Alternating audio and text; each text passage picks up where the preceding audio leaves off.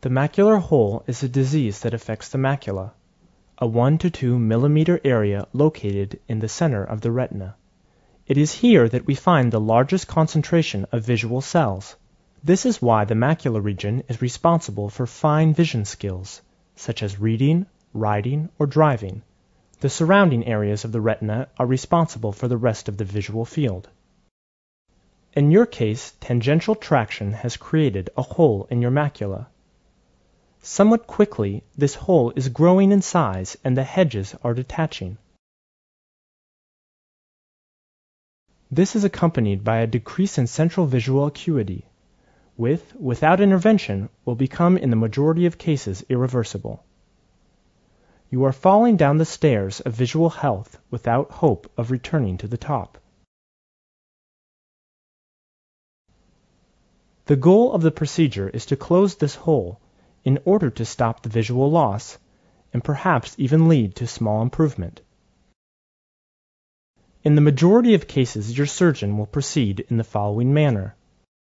After having performed a vitrectomy, a procedure where the vitreous gel is scooped out with a vitrectomy machine and then replaced with a substitute liquid, the surgeon will then remove the posterior hyaloid, the envelope of the vitreous attached to the retina.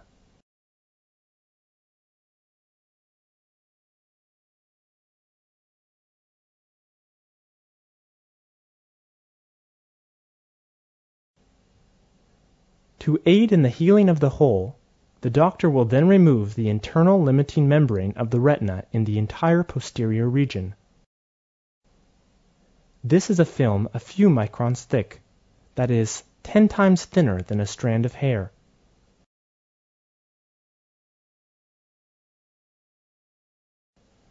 The doctor will need to inject a bubble of gas into your eye to push down on the sides of the hole.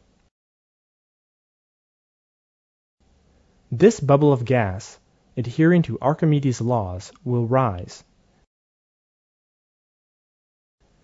If you want the bubble to push on the macula and your recovery to go well, you will have to put your macula towards the top. That is to say, you need to look down towards the ground below your head. This is what we call the bubble position.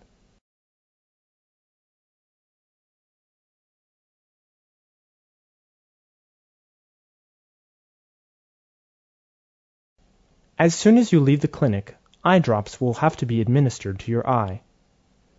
The doctor will give you the specifics of your prescription, including the frequency and duration of treatment, right before you leave the clinic. You can go home by either car or train. You will need to be seated and looking directly at your heels. You will be able to take off the eye patch the day after your operation, but your operated eye won't be able to see because of the gas bubble. You will need to maintain the bubble position between 3 and 8 days. This can be difficult to maintain as it can result in neck and shoulder discomfort. During the day, most patients choose a seated position next to a table, the head placed on the arms or on a pillow. You are allowed to read if your book is placed below your head, and you can walk as long as you stare at your feet while doing so. Nights will be more difficult. Some patients sleep with their heads facing the mattress. Others choose to sleep sitting up. The gas bubble will disappear on its own in 15 to 20 days, sometimes more or less depending on the type of gas used. During the reabsorption, you will see a large dark bubble in your inferior visual field as if you were looking through a fish tank. During the entire time that the bubble is in your eye, all airplane travel is forbidden. After a week's time, the healing process is complete. You can go back to a normal life and let the bubble position be a distant memory.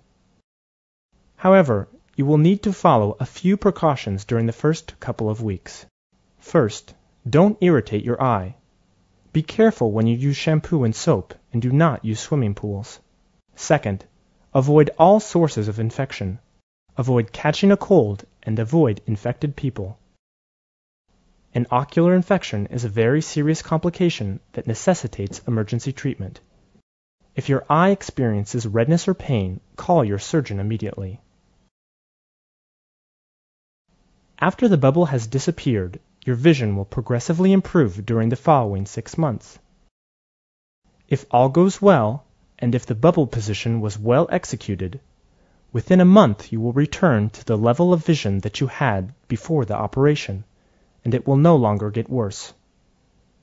The visual improvement will take place in the following 6 months, so do not plan to change your glasses prescription during the first 6 months.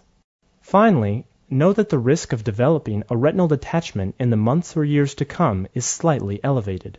In addition, patients who have not undergone cataract surgery can experience an acceleration of the physiological development of the cataract.